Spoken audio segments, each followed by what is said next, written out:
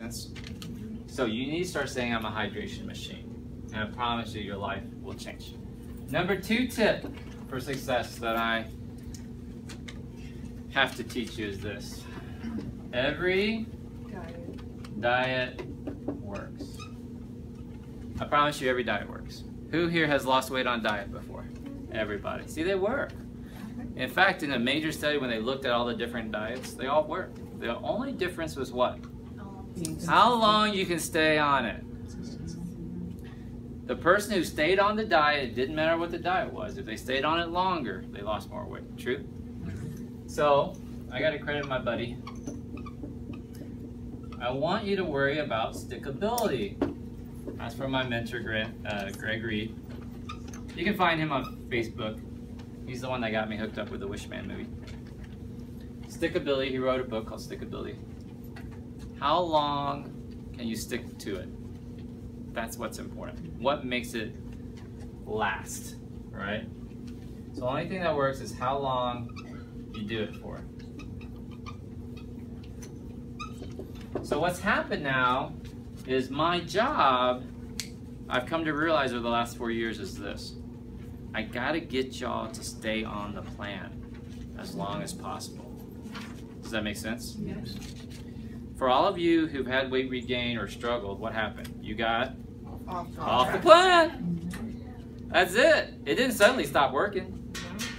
You just started snacking a couple of peanut butter crackers here and there, right? You got off the plan.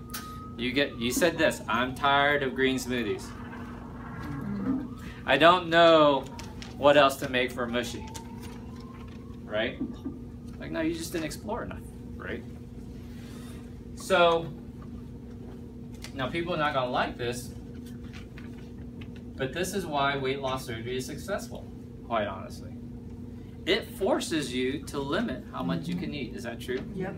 At least for a little while. I mean, if you try to eat more than this the first few months, will it hurt? Hell yes. Yes. Right? So it's restriction. It is metabolic, right? So it changes your gut hormones. It is hormone. That's the same thing. Oh, malabsorptive. So if you have one of these malabsorptive surgeries, like a bypass, things like that, right? But here's the ugly truth that no one likes when I say it. It doesn't last forever.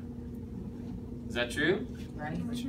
It won't last forever. The reason why, eventually if you get off track too much and you eat a little bit too much, a little bit too much, a little too much, what will happen to your little baby?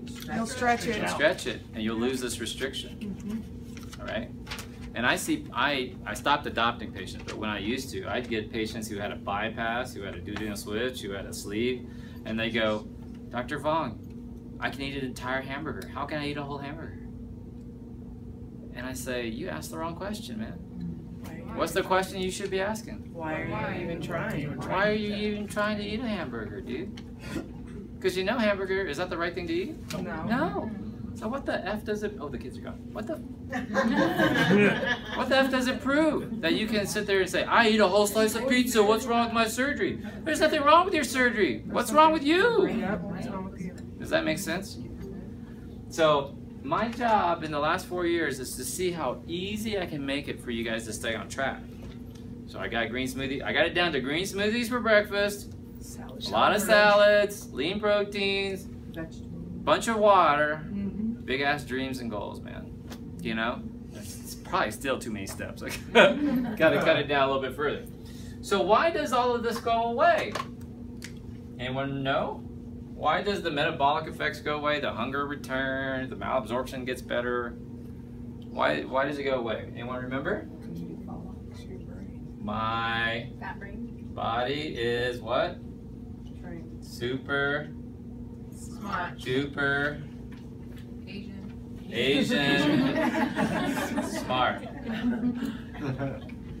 My body is super duper Asian smart. It's designed, your body is created by a power bigger than us. Everyone agree? And it doesn't matter what you call that power, but it's just true. Evolution, whatever. It's just too smart. It will overcome anything we design. with the current technology that we have, right? So I did that talk on weight loss plateaus, and I compared your journey to airplanes. The big jumbo jets need 2-mile runway to like get enough momentum going to take off. Or there's a fighter plane that's on the airship carrier. It's got 50 yards. And if it doesn't get up to speed, what happens to it at the end? Any options there? I mean, they don't have time to hit the brake, do they? I don't think they do, right? Like, there's no reverse, I don't think. Like, oh shit, you know? Like, they have to hit speed or they're crashing. And what I was imploring to you guys in that video is that you need to become a jet carrier, like a fighter plane. You gotta launch fast off that airship carrier. You don't want to take a long time. You don't want to be a jumbo jet that needs 2 miles before you take off. Why not? Too many roadblocks on your runway. Too many roadblocks. Too many negative people. Too many layoffs. Too many presidential tweets. Too many. You know what I mean? Too many cancer bouts, recurrences. Too many bad news, bad medical reports. Too many car wrecks. Too many like pointless shootings and robberies and muggings. True? Hurricanes, natural disasters. Too many stuff in your runway. If you're taking too long to get started, you're in trouble. If you're pre-op and 3 months from now, you still don't have a smoothie maker, you're not gonna make it through our program. I'm telling you. Go out and get yourself a smoothie maker. Go out and get yourself some gallons of water. Change out your diet soda for water already, damn it. If you can't get that down, there's too many other roadblocks in your way. Does that make sense what I'm saying? So in the past 4 years, I gotta get you guys up to speed faster, which we're doing a really good job at, and then I gotta keep you flying a lot longer, keep you up in the air a lot longer. Simplify that. Does that make sense? Yep. Stick around, stickability. The number 3 thing that I think that I've contributed to that's really changed things is this, the inches girl concept.